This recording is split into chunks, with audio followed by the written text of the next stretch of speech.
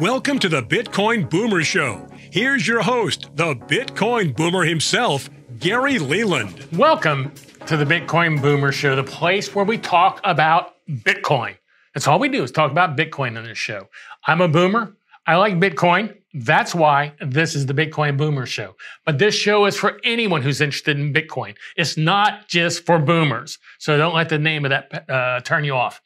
My great producer, Stephanie, is here. Stephanie, now you had a chance to review. You always see what's going on with the show before we get there and our guests. What'd you think of Jimmy?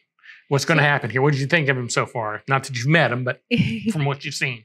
Yeah, it looks like he's had quite a prolific amount of books, like 5 books from what I've seen on his site. So I'll be really interested in hearing about that. Yes. But I saw that he's on the Bitcoin and the American Dream, the book you're on. That was book 5 of us did. Maybe it was 6 of us. But yeah, we all wrote that together 2 years ago. And Jimmy's the person who put that together. Yeah. Was this your first book? No. This was I think I've done maybe 19 other books. Most people aren't aware of that, but they were like for social media, for podcasting. A lot of them were for the sport of fast pitch softball, since I coached that and had a fast pitch TV show and a sporting goods store. So I've had an array of books. But I've written a book or 2, but they were not near as good as this book was. But we're going to be with Jimmy in a few minutes. Jimmy is, like I said, a great friend of mine. He's written 5 books, all of them about Bitcoin. He might have written some other ones, but he's written 5 Bitcoin books. He's pretty much known worldwide as a Bitcoin expert, and we're going to just get Bitcoin information. Now, I want to make sure you know this book, this show is to educate you about Bitcoin. And I'll say this several times through this show, but please share this show with your friends. Help your friends learn about Bitcoin. And if you stumbled onto this show, I mean, if you just were going through YouTube or going through Vimeo or something and you stumbled on this show, please subscribe. And I think you need to hit a little bell even. So please do that. So when new episodes come out, they'll notify you that the new show is out. But week after week after week, we bring nothing but Bitcoin experts in here from all different fields of Bitcoin. We're trying to tell you what the future of Bitcoin is going to bring. Today, we're going to talk a little bit about ETFs. Electronically traded funds, 11 of them have come out in the U.S. China's starting one in next month. I mean, these are taking over the world. So we're going to talk about that, talk about Jimmy's books, and like I said, Bitcoin in general. So we'll see you in just a minute when we come back from these words with our sponsor, and we'll have Jimmy's song on the show. See you in a minute. Grandpa, why do you have so much Bitcoin? Well, it all started in the year 2023 when I attended a conference called BitBlockBoom. What's BitBlockBoom, Grandpa? It was a conference where people talked about Bitcoin. This was way back when we used something called the US dollar for money. What? Bitcoin wasn't always the world's money? If it weren't for great speakers at BitBlockBoom like Jimmy Song, Adam Curry, and Preston Pish, we'd all be living in pods and eating bugs. Instead, I was able to avoid fiat enslavement and secure generational wealth. F***ing legend. And welcome back to the Bitcoin Boomer Show. I'm your host, Gary Leland. And like I say every week, the purpose of this show is just to educate you about Bitcoin. I'm not selling you any Bitcoin. I don't have any Bitcoin for sale. I'm only buying Bitcoin personally. But we want you to know about Bitcoin. We want you to be educated about Bitcoin. So I bring on guests, many of them are friends, to talk about Bitcoin. And today I have a good friend of mine, Jimmy Song. Jimmy, welcome to the show. Well, thanks for having me, Gary. It's great to be on. You know, I was thinking yesterday, I was just sitting there thinking about something. I think back in 2017, when I had the Crypto Cousins show, you probably don't even remember that show. You were like my 3rd guest back in 2017. So I don't know if you've been on a show since 2017 with me. So I think maybe it's been a long time. No. I've been on this show before. Oh, I can't remember. We did that at least, like more recent. Well, I should have gone back and reviewed what we've done here. Now I'm really feeling like a boomer. I don't even remember that show. Well, I appreciate you coming on again, and please accept my apology for sure. What's your shirt say?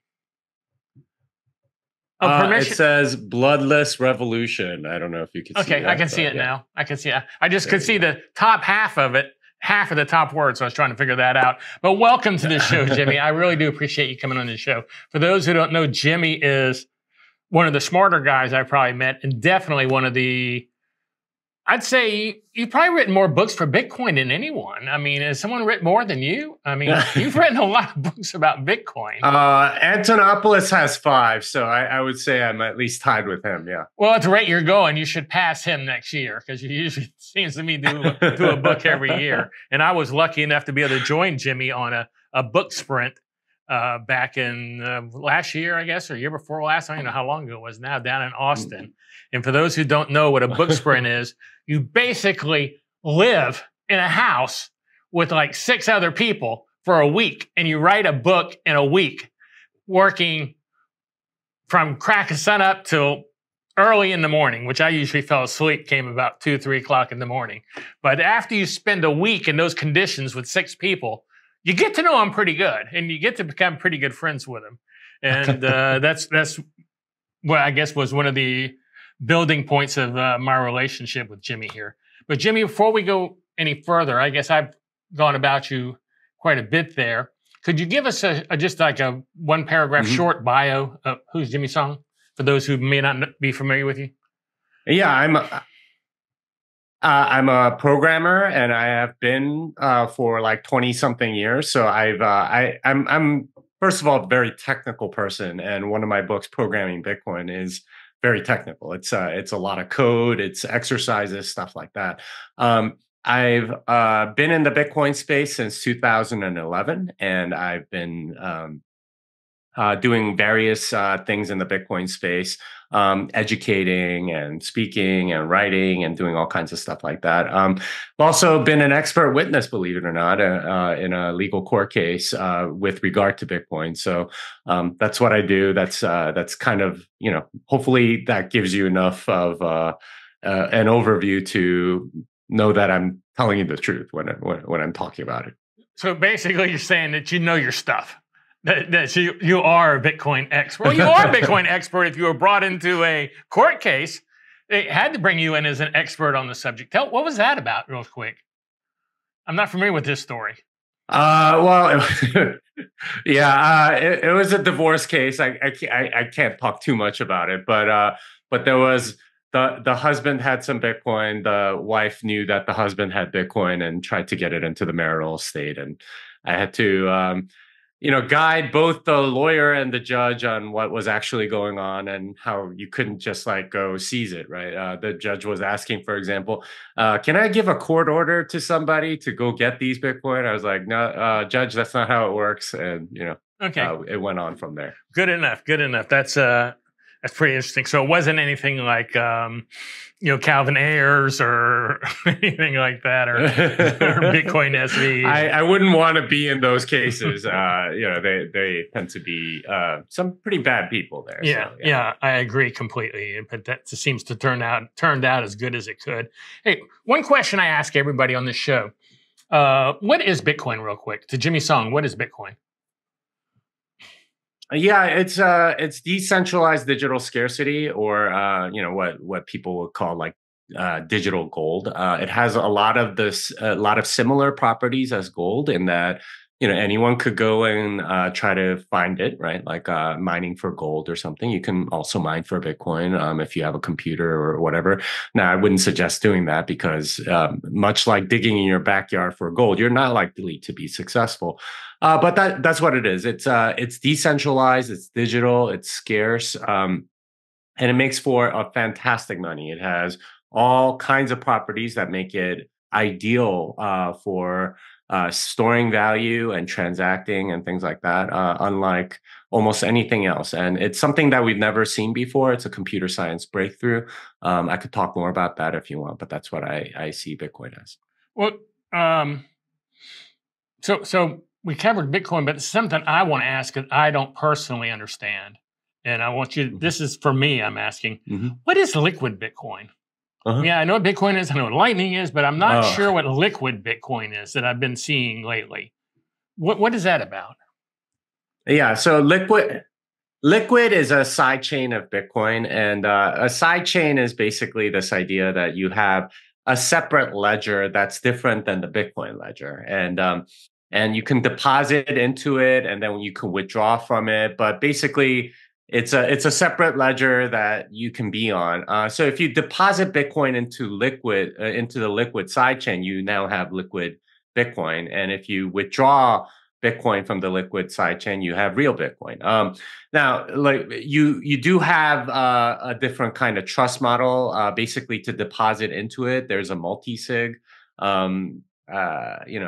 address that you're depositing into, and when you deposit into Liquid, it's a separate ledger, and they have other assets on Liquid, like Tether, for example, which is a proxy of US dollars and many other things.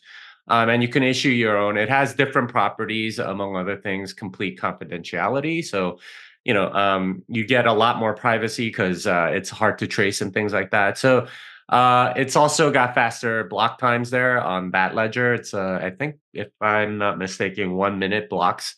But it's a different trust model because you have to trust the federation that's holding the multi-sig. So I know Lightning. I know Gesundheit. I know Lightning and why I would use it. It's just a competitor for Lightning that uses multi-sig?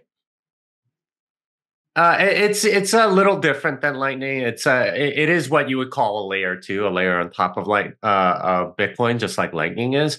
But the trust model is different. The properties are different, and how it works is different. And it can actually interoperate with Lightning in a very clever way. So if you don't want to pay large fees to open a Lightning channel, you can instead swap into Liquid and load up on a Lightning channel through there and stuff like that. So it's not necessarily a competitor, though in some way I suppose it is. But there's also like synergies between them and so on. So is this a good thing or a bad thing in Jimmy's opinion? I think it's a good thing.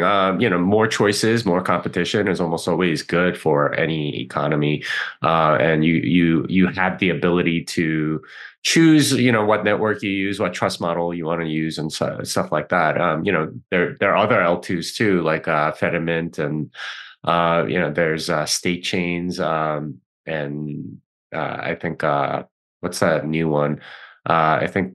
Yeah, there's some other ones. I can't remember the name of Arc, I think it is, actually. Yeah, so you have a bunch of other choices for layer 2s. So this is to sort of make it more of a transactional currency if you want speed. Well, I had been seeing that coming up in my feed, Liquid and stuff, and that other day I downloaded the Aqua wallet. And with that, I could send Bitcoin, Lightning, or Liquid. And I was going, I got to figure out what the hell this is. I'm kind of getting left in the dark here. But we're going to take a break.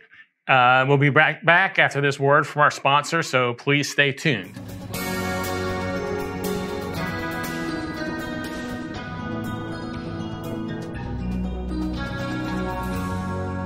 Welcome to the Bitcoin Conference Challenge. Today, we're teleporting Bitcoiners like you to 2 different Bitcoin conferences, and you'll get to experience them firsthand. Let's take you to Conference A. It's okay. Some interesting speakers and workshops, but there's a foul odor in the air. What is that smell? Interesting. Now let's take you to Conference B. Wow, this one is amazing. The atmosphere is electric, the speakers are great, and the workshops are fantastic. And the smell. It's so nice to fill your lungs with freedom.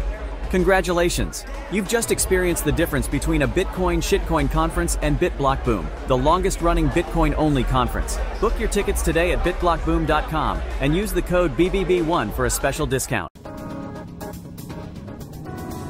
And welcome back to the Bitcoin Boomer Show. Today we're joined by Bitcoin expert and someone I consider a good friend, Jimmy Song. Jimmy, I want to ask you a question right now. We're about maybe 10 or 11 days into 11 Bitcoin ETFs having been launched, which seem to be buying a lot of Bitcoin from what I can figure out, from what I can see.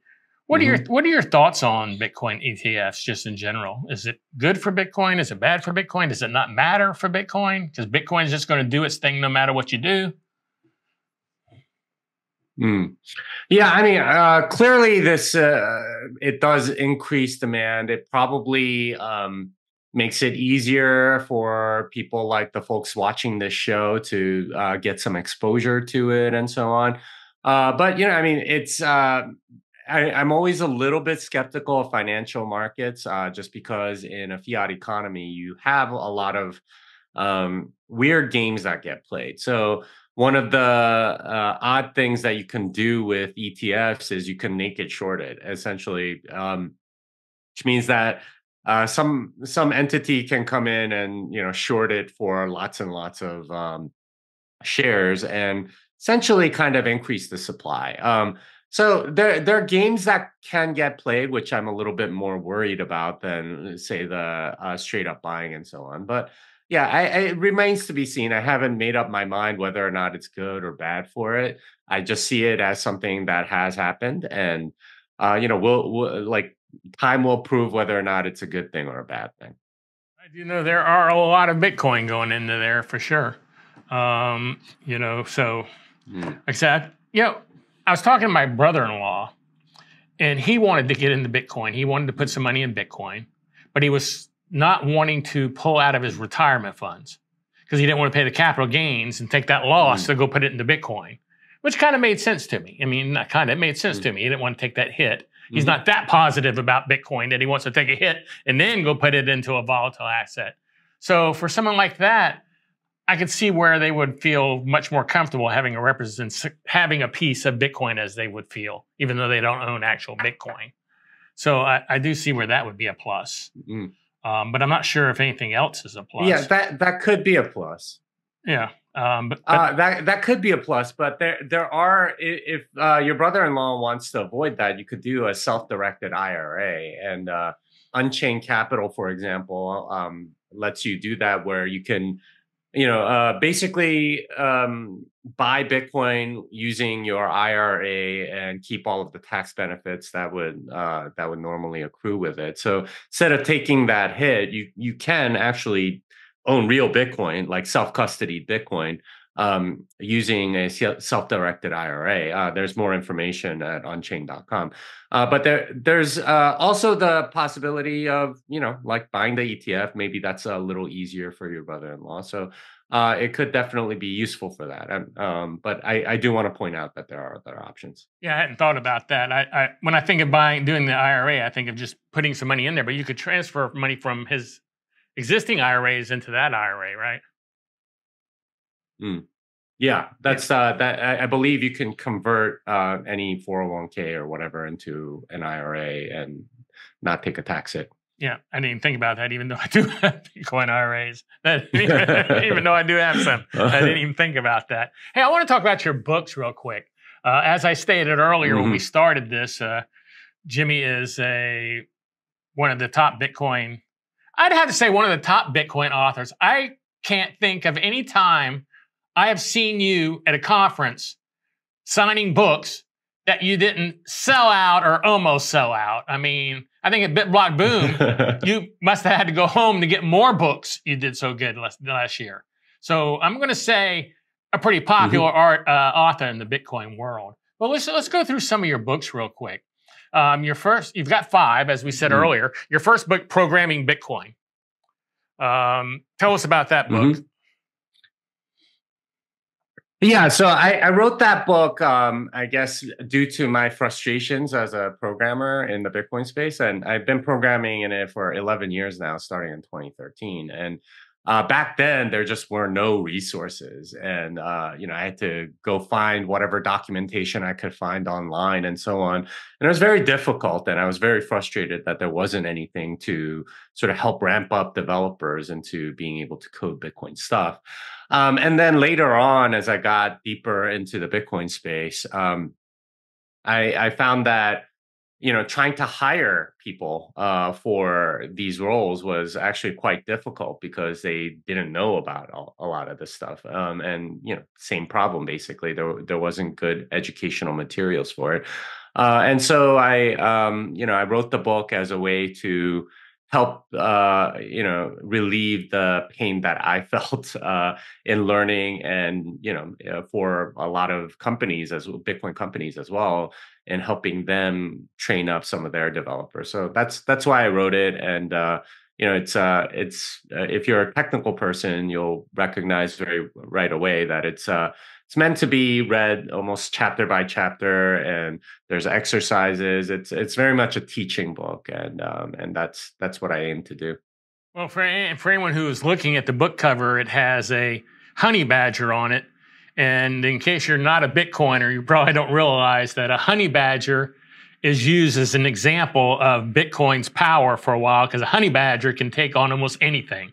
And Bitcoin can handle almost anything and take it on. So Bitcoin is considered by many to be like a honey badger. You just can't stop it.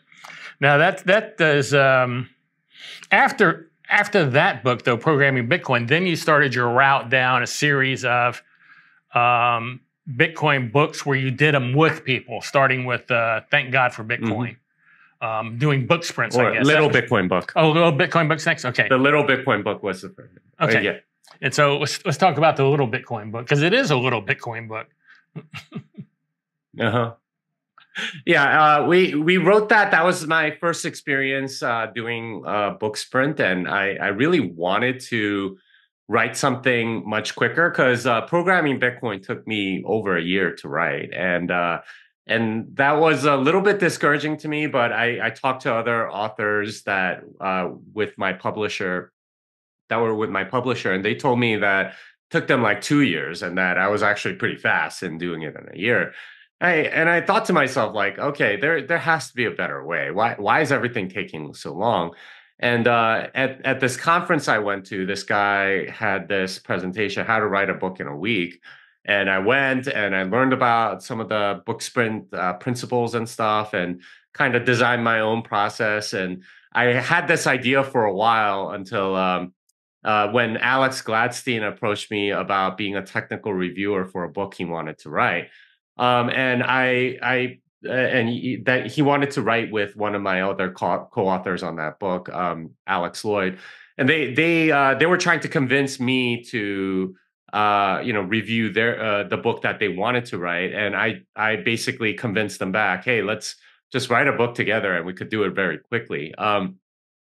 And we did end up doing that. We stayed in a house in California.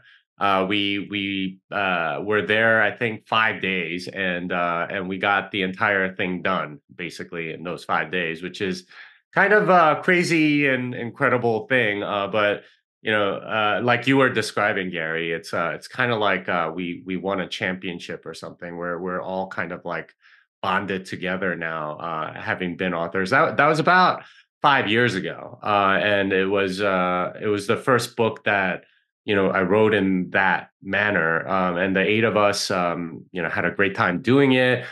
We felt like it was a book that really did like get people from 0 to 1. Like, if you don't know anything about Bitcoin, you could pick up this book, read it, and kind of understand what it's all about and implications of it. With that book, to me, if you want to share Bitcoin with somebody or help educate them, or if you're just sitting going, I want to know what Bitcoin is, this is a book that you could basically read on a flight. I mean, maybe by the time you went from here to New York, you might be pretty much through with quite a bit of it and have a real good understanding of what Bitcoin is. So I think that's one of my recommended books for orange pilling someone, is the Little Bitcoin book. So we're going to take a word from our sponsor now, but we'll be right back after this word. So stick tuned, because we have some more books to go over and some more questions to go over with our guest, Jimmy Song. See you in a minute.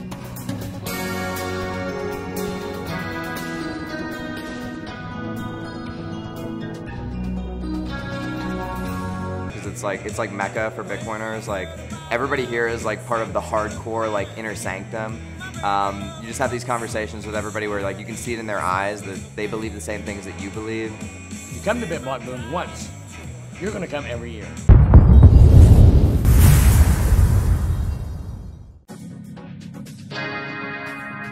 And welcome back to the Bitcoin Boomer Show. Before we bring back on our guest, I do want to ask you to do your friends a favor.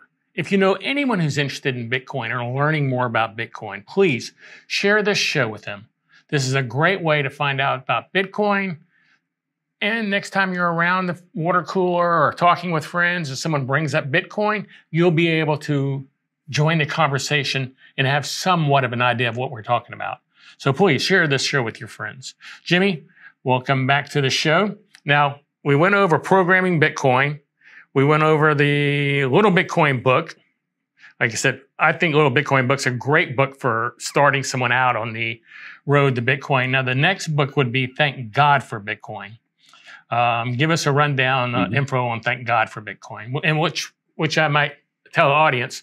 Jimmy's a big Christian, and usually many times has done activities during BitBlockBoom, Christian-related activities. So, yeah.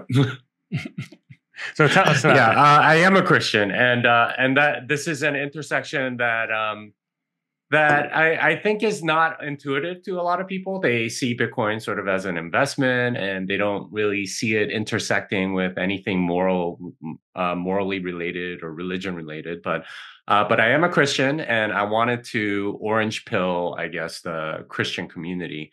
The actual book came out of a Bible study that I was doing with some Bitcoiners during COVID.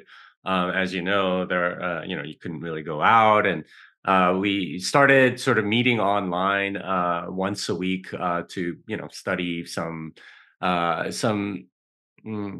stuff related to Bitcoin and the Bible. So we read two books: The Ethics of Money Production by Jörg Guido Holzmann, and Honest Money by Gary North. Both one is Catholic, the other is Protestant Christian. Gary North was actually an economic advisor to Ron Paul, and he's written a lot of homeschool curriculum. But that's what we studied, and a lot of the ideas for Thank God for Bitcoin came from those two books. But the thing about both books is that they didn't have any sort of like hope at the end. It was all, hey, we need to reestablish the gold standard by putting a political action committee together and, overturn this. And all of us that were, reading it were just like kind of groaning and saying that's not going to happen. Like that's there's no political momentum for that.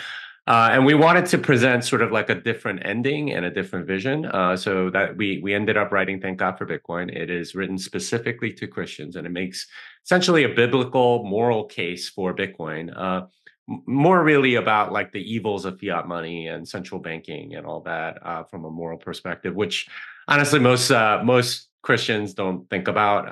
And that's something that we wanted to point out in the book. And yeah, that one was also kind of a book sprint process, but it was during COVID, like early on in COVID. So what we had to do was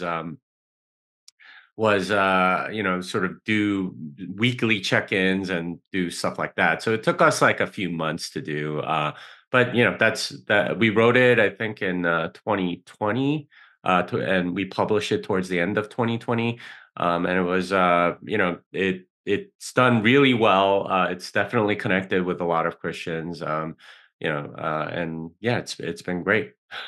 Well, that's Thank God for Bitcoin, and then we're going to roll into Bitcoin and the American Dream, which, as I said earlier, I was fortunate enough to be involved with that, and that really turned out to be quite an event. I mean, we went to Capitol, toured the Capitol with a senator, the book release in DC. I mean, this turned out to be quite a thing here. So let's talk about Bitcoin and the American Dream.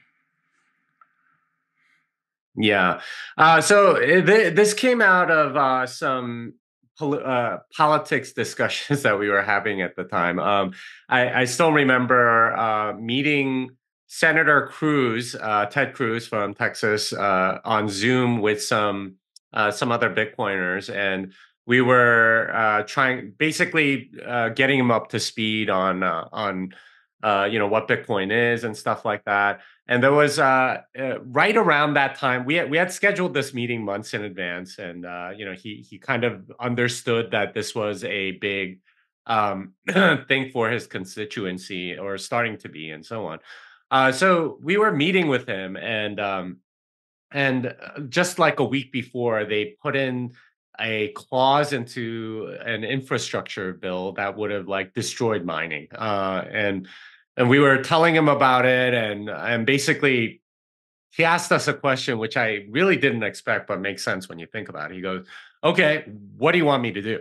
Right? Do you want me to file an amendment? Do you want me to vote against it? What do you want me to do to remedy this?" And we didn't actually have a very good answer, right? Like politically, like this is like the reality of politics is if you want to, defeat something bad, you have to have like actual policy recommendations for a lot of these politicians.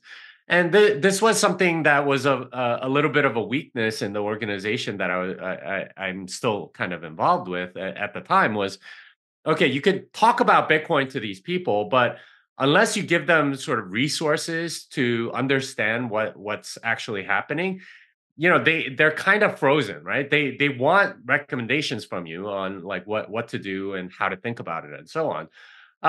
And typically when you meet with somebody at a Senate office or a congressional office, you want to leave something behind so they have something to study. And that's where the idea for this book came, is that a lot of our leaders actually don't know anything about Bitcoin. They don't know how to think about it. They think it's a bunch of computer hackers online that are like doing stuff. And as you know, Gary, like that's not it at all. And that's not what this constituency is about. And we wanted to point that out in this book. And so, we organized this book sprint. A lot of the people that were on that call, like CJ and Amanda, ended up helping with the book. We tried to adopt different perspectives. So we made sure that there were Republicans and Democrats and Libertarians and Independents, like boomers like yourself. I'm Gen X. There were some millennials in there. There was, I'm obviously Asian, you're white. There was a couple of Black people in there, and CJ's wife is Hispanic, stuff like that. So we got a lot of different perspectives to sort of show the people that would be reading this, policymakers, people that are interested in politics and so on, like who these Bitcoin people are, because a lot of them think it's just sort of like young libertarian men that are into computers. And certainly that's a contingent that is into Bitcoin, but it's also a lot of people that you wouldn't expect, like veterans and Black people and stuff like that. It's a very different perspective, and we have policy recommendations in there so that like any of the congressional staffers that we've been giving this out to like would read it and say, okay, this is what they want, right? Like not. Even if you're not pro Bitcoin, even like Elizabeth Warren's staffer could learn something about this and come away with like a more accurate assessment of who Bitcoiners are. Well, speaking of that, when we went to DC and did the book release, we had Senator Lummis there. We had Senator Booker's staff there. We had quite a few people there who were involved in politics. That were there for the book release. And then we went basically through the halls of Congress passing out the book to anyone we could find. It was still during COVID, so there weren't a lot of people there. So it was kind of hard to give them out. But boy, that was, now just going into something personal, that was like the opportunity of a lifetime to go tour the Capitol when nobody's there. I mean, literally, we would be in a rotunda and there was nobody in there but us 5 or 6. It was that not many people get that opportunity, and so I do want to thank you for. You brought me on. You're kind of underselling it even because we got to go on the Senate floor. Oh yeah, right? And see the desks where like senators from hundreds of years ago like sat and stuff like that. That to me was like. It was a Friday. They weren't in session, but they and Senator Lummis thought that we wouldn't be able to go test. It was great. Hey, we'll be right back with more Jimmy Song in a minute.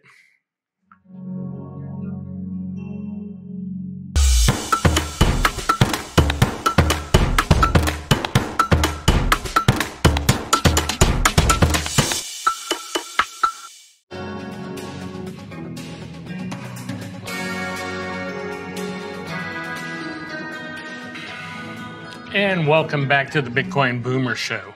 Oh, I'm a Bitcoiner and I'm a boomer. That's why this is the Bitcoin Boomer Show, not that this is just for boomers. So welcome back to my guest, Jimmy Song. Yeah, now, Jimmy, we're talking about Bitcoin and American Dream and that tour. You're right. The Senate floor. I mean, like I said, you could not get a tour. You couldn't pay for a tour like that. I mean, say, hey, I want to go in there. And I remember we were in the rotunda. I don't know if you remember this, and some security guard came up to us and said, you guys got to get out of here. No tours allowed. And then Senator Lemus's aide goes, not even for a senator? And he said, oh, sorry. Sorry. And he just kind of walked away. So we had full run of that place. You know, I was kind of, I wasn't concerned, but I figured I should have been concerned. Because once someone showed me how to get to the restroom, and stuff, about an hour later, I had to go to the restroom. So I said, I'm going to go to the restroom. And everybody in the staff just said, okay, do you know where it's at? I said, yeah. So I just went over to the elevator, went up a floor, went to the restroom. Then later, something happened, and not the insurrection stuff, but something happened with someone getting into the Capitol and knocking on doors, a comedian or something. And they were talking about how that was illegal to be unescorted anywhere in the Capitol. And I go, oh my gosh, good thing it was empty that day, or I might have ended up in jail for trucking around. But no, and this is also, just so anyone know, a great book that's also, you could pretty much read it or consume it on a flight if you want to learn about Bitcoin or orange pill someone in Bitcoin. This is a great book to get people. And I'm not saying that just because I was involved with it. Now, your newest book, Fiat Ruins Everything. And before we get into that book, because I didn't know this term until I got into Bitcoin. I didn't know the term fiat at all. So what is fiat, first of all, for anyone who may not be a Bitcoiner and just had never heard of that word? Yeah, so it comes from Latin. Fiat means like let it be done, something like that, and it's a verb. But since it's like sort of let it be done, sort of someone declaring something, it's been used as an adjective in English as a way to describe something that is done by decree. So, a king says, let there be, some sort of administration to handle taxes, something like that, or let there be some kind of, grain tax or something. That would be a fiat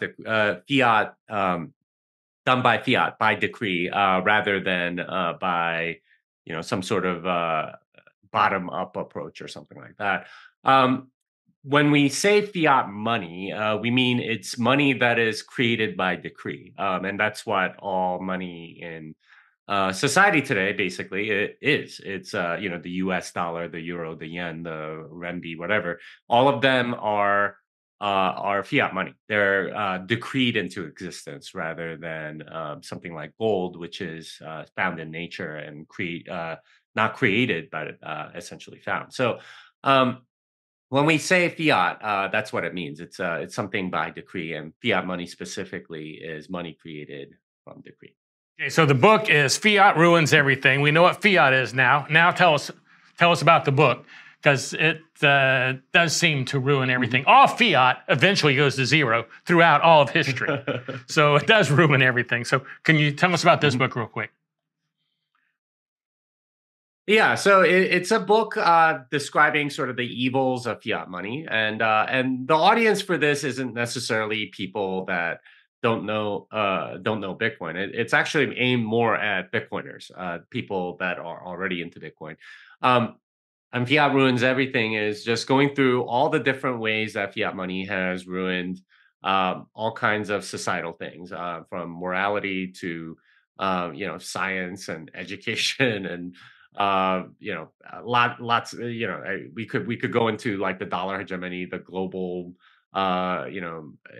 military industrial complex and stuff like that. But it's a lot. Fiat ruins a lot of things, and I wanted to point out how the incentives change in all those places. And it's a fairly long book. I wrote it during my year abroad, and I got a lot of insight by talking to people at different Bitcoin meetups in a lot of different countries.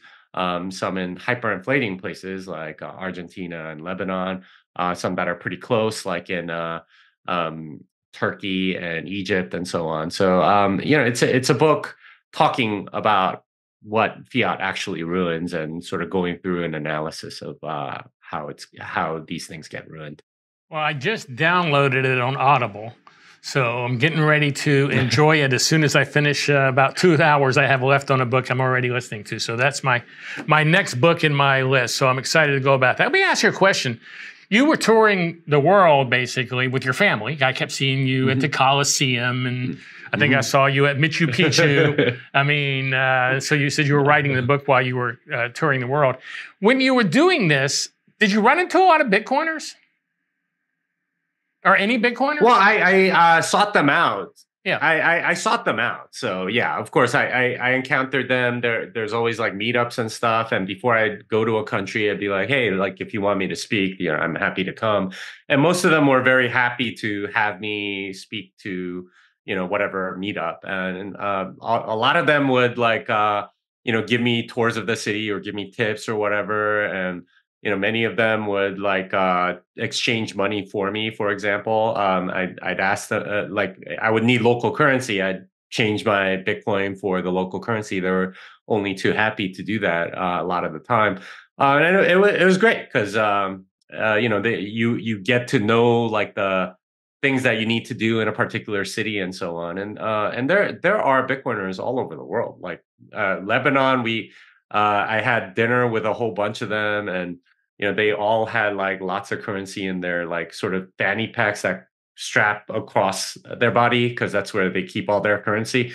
Stuff like that. And it was great. And they're all over the world. Like literally almost every place has a Bitcoin meetup somewhere. I found this to be true on my last trip to Europe last year. We went to Barcelona, met Bitcoiners.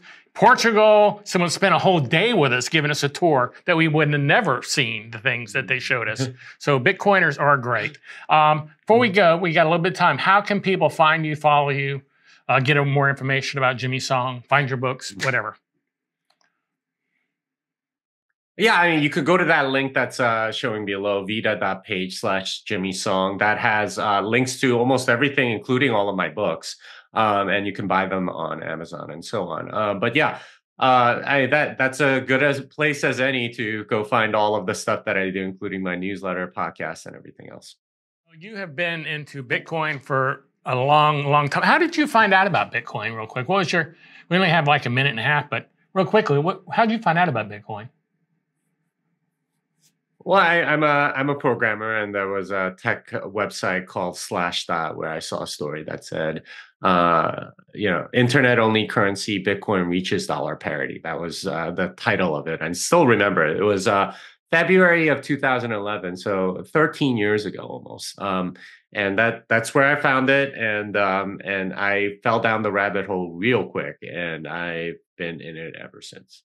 Been in it in a big way, for sure. Well, Jimmy, I want to thank you for taking the time to come on this show for the second time. I'm still embarrassed about that. And for everything you've done for Bitcoin. I really do appreciate it. And if I have you on a third time, which I'm sure I will someday, I won't forget these first two. So that won't happen to me again. I'm still embarrassed about that. But everybody, go check out Jimmy's book. I highly recommend all of them. If you're not a programmer, you might want to miss out on programming Bitcoin. It is a thick book with a lot of coding information in there. But the rest of them are just excellent, excellent books that give out great information. And I would start with one and work my way through them all if I was you, because I certainly have, and I can't wait to hit Fiat Ruins Everything. So stay tuned. We're getting ready to go to a break from our sponsor. So stay tuned for these words from our sponsor, and we'll see you back here in about 30 seconds or so. So we'll see you in a minute.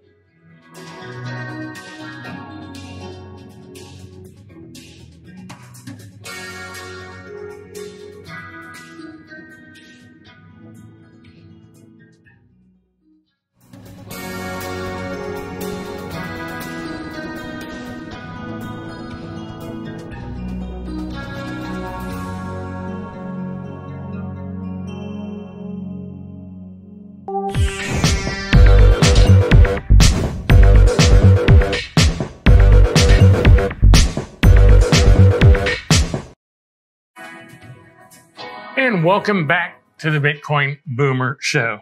I hope you enjoyed our conversation with Jimmy. Jimmy is, like I said, one of the smarter people I know and a really great guy. And like I said, he's written a ton of books. Stephanie, what did you think of our conversation today? Let's give us your thoughts.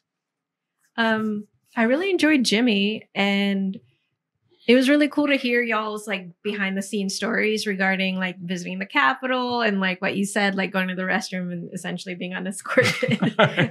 Yeah, how was I to know this again? They shouldn't have let me go. When peeing was a crime. And unescorted. That'd be a heck of a deal if I ended up in the Washington D.C. jail. Yeah, you know, for going to the bathroom. Well, that's the other half of the American dream is peeing uninterrupted, unescorted. You know, also that day for lunch, Senator Lummis took us into the Senate cafeteria, and we were only people in there. Was there good food? Oh, it's great food. They have like a private menu of steak and all kinds of stuff. I mean, it was an excellent menu of food. So they got it pretty good in there, I do have to admit. But yeah, that was a fun time. Hey, before we go, I do want to remind everybody about my Bitcoin conference, BitBlockBoom. That's in Dallas, Texas this year in April. So if you're interested in Bitcoin, I don't care where you're at on the planet, check out BitBlockBoom.com. I think 2 years ago, I had more people from Europe than I had from Texas. So this isn't a Texas thing. Also, check out my local meetup group. We usually do a meetup once a month in the Dallas area. That's meetup.com/BitBlockBoom, meetup.com/BitBlockBoom. So check that out. We also have satscardshop.com. Satscardshop.com. This is a place to buy sat cards. Now, sat cards are a great way to give Bitcoin as a gift. If you want to give someone Bitcoin as a stocking stuffer, as a birthday present, whatever, this is a card for putting Bitcoin on and gifting to people. So do check out satscardshop.com. Also, keep up with what I'm doing, keep up with what I'm posting, keep up with future episodes of the show even. Just go to twitter.com/Gary Leland. That's twitter.com/Gary Leland. That's where I post everything I post. I'm always on Twitter. You can always reach me on Twitter, as a matter of fact. If you want to send me a message, just go there and message me. I'll reply. I'll get into a conversation with you. I'll try to help you if you need some help. That's really it for today's show.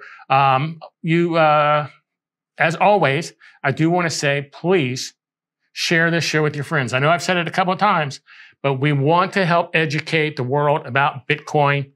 And this is a great place to learn something. We have great guests on here. So until next week, this is Gary Leland saying stack those sats. See you later.